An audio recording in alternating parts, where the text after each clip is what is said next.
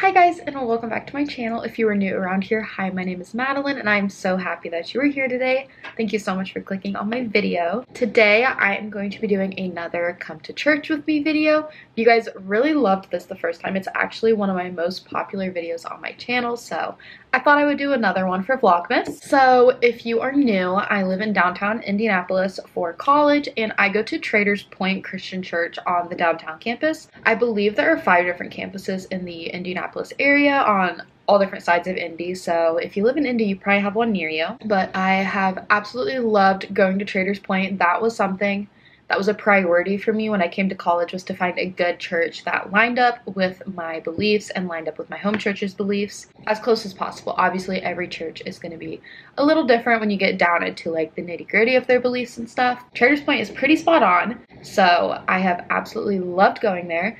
I will link their website down below and you can actually look at what their different morals and beliefs are. I feel like that's something that's super important when it comes to choosing a church. You want to make sure that they line up with what you believe. The first step of getting ready for church is, of course, making a coffee. So we are going to go ahead and do that.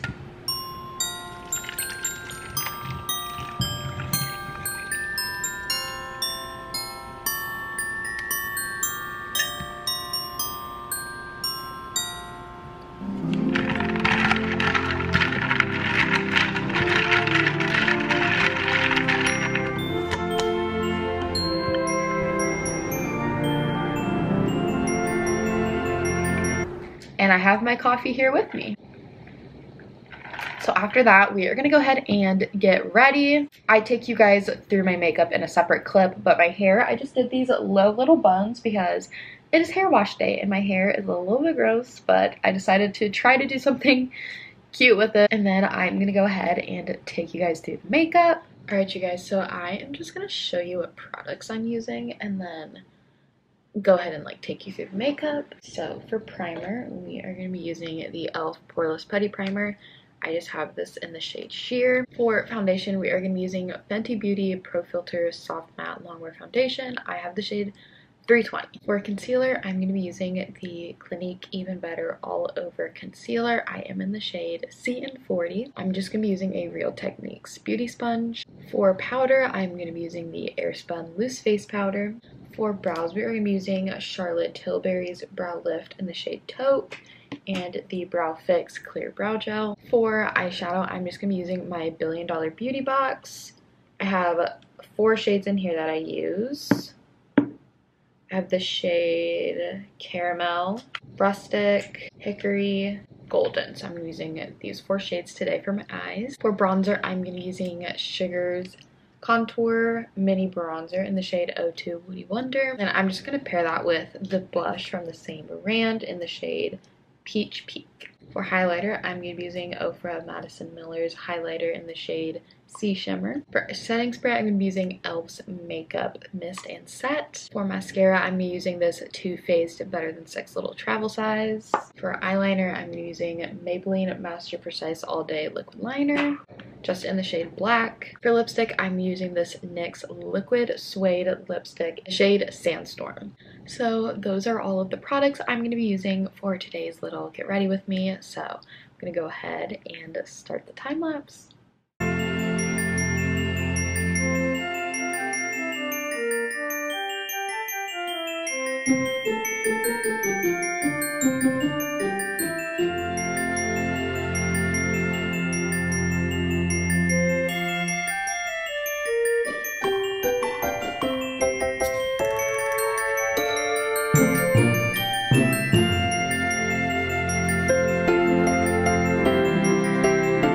And then I'm going to go ahead and show you guys my outfit for today. This top is from Saved by Grace Boutique. I absolutely love it. It's like Dalmatian print, as you can see. Super cute.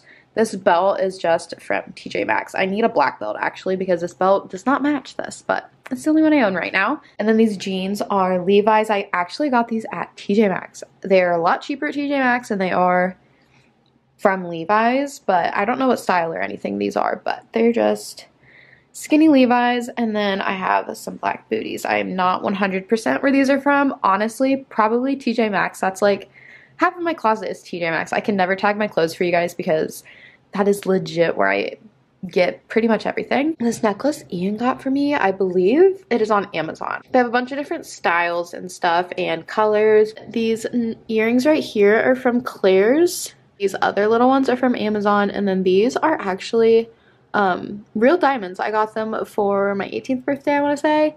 That is what we are wearing today, and that is pretty much the entire process of getting ready for church. I am about to leave. It is 8:42. Church starts at 9:15, and I don't live super far away, so I leave around 8:45 so I can get a good seat. So I'm gonna go ahead and do that, and when I get back, I am gonna show you what I take with me. My Bible is actually in my car, so that's why I'm not doing that beforehand. And then I'm gonna tell you guys a little bit about the sermon and kind of an overview of what we talked about today. I'm gonna go ahead and go on to church. Hi friends, I am now back from church. Sorry if you hear the cars and stuff outside. I'm trying to not talk when they're super loud, but I do live in downtown. I'm trying to make this like super casual, like not anything super formal. So go ahead and grab your big fuzzy blanket, grab your iced coffee, sit down. Let's have a moment here. What I take to church with me. So I bring my purse and a coffee usually, and then my Bible bag, which I'm going to show you guys what I have in it. This is just from 31. I'm going to be honest, I don't like it. I need to buy a new one. I just haven't. There's an outside pocket that I don't keep anything in. I'm seeing if I have random stuff. Oh, I do have stuff in here. Okay. I have some Post-it notes, which I do use, and then I have an extra mask. I have little tabs for notes and stuff. So in the big compartment, I have my Bible. Obviously, this is a Zondervan Artisan Bible. You can find these on Amazon. I don't remember if you can find this exact print. If you can, I will link it down below. It is on Amazon in general, or you can order it off of their website. And then I just have pink tabs, and then like lots of Post-it tabs and stuff. But I love this Bible. We're gonna open to a random page because you can take notes and stuff on the side. As you can see, this page is not very fun. We'll go to one with lots of journaling and stuff. I know John is kind of, so like I like to do different Bible journaling and notes and stuff just from different places in the Bible that I study. I have lots of Bible art in here. I love doing that. Love this Bible, highly recommend it. I also have a little notebook just to keep notes in. This one is from TJ Maxx. It just says Proverbs 3:5 on the front. And yeah, it's just got all of my sermon notes in it. And then I have my little marker, highlighter, pencil, pen, little pouch I use. Or like Zebra, I think, is the brand midliner Bible highlighters. I have pens from For the Girl.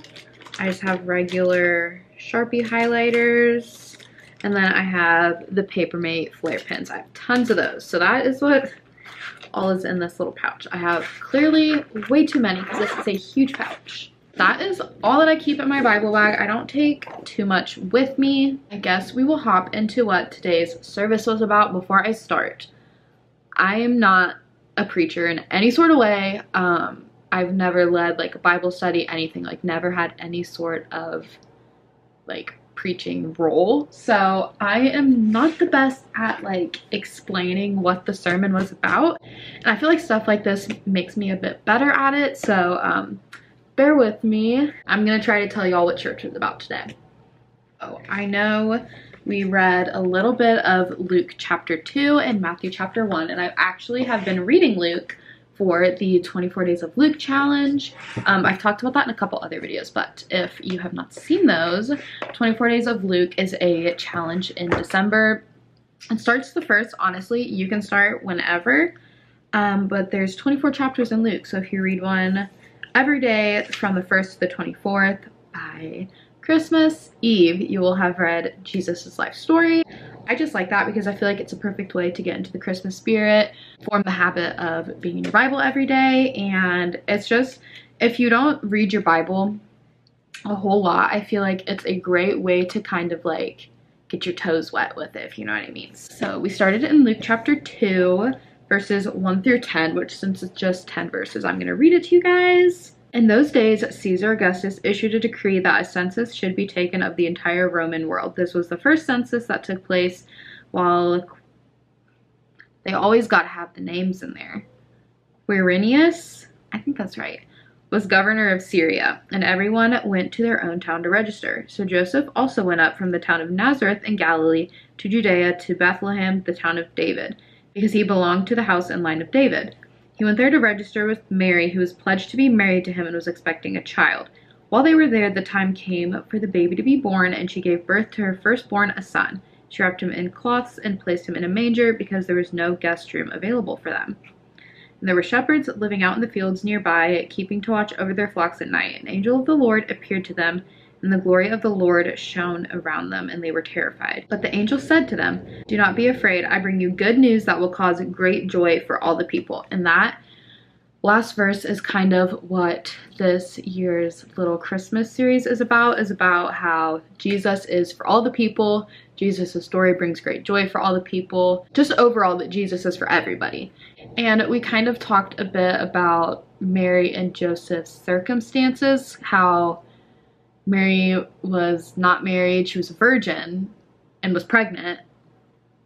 And in that time, that, like, you'd be killed for that. Like, that was a really bad thing. Joseph, on the other hand, like, his girlfriend was pregnant and they weren't married. That was just such a shameful thing, punishable by death in that time. And we talked about how Mary and Joseph probably felt a lot of shame, even though they knew what the story was, but, like, who was gonna believe a crazy story like that? Which obviously was true, but, like, just being like, oh, I'm pregnant, but it's God's baby, like, it's okay.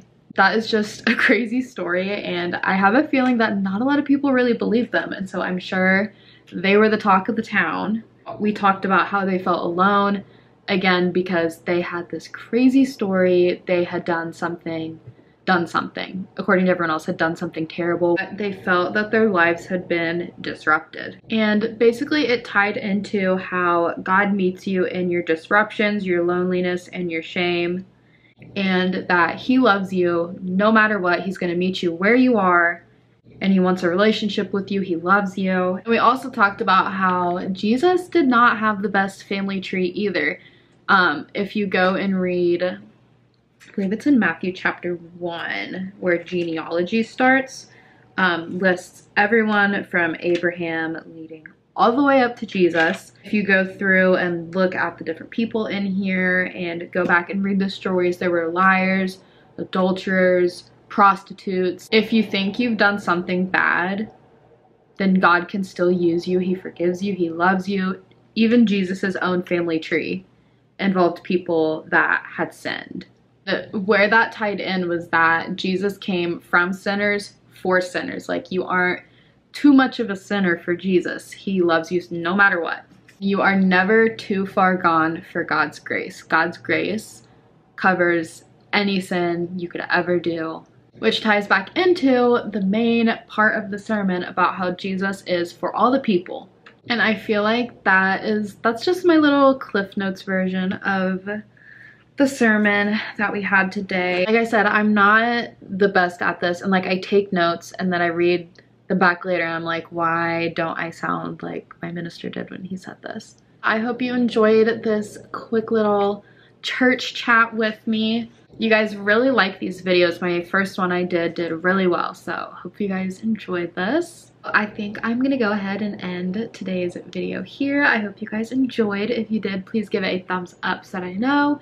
Leave a comment down below and subscribe, and I will see you guys tomorrow.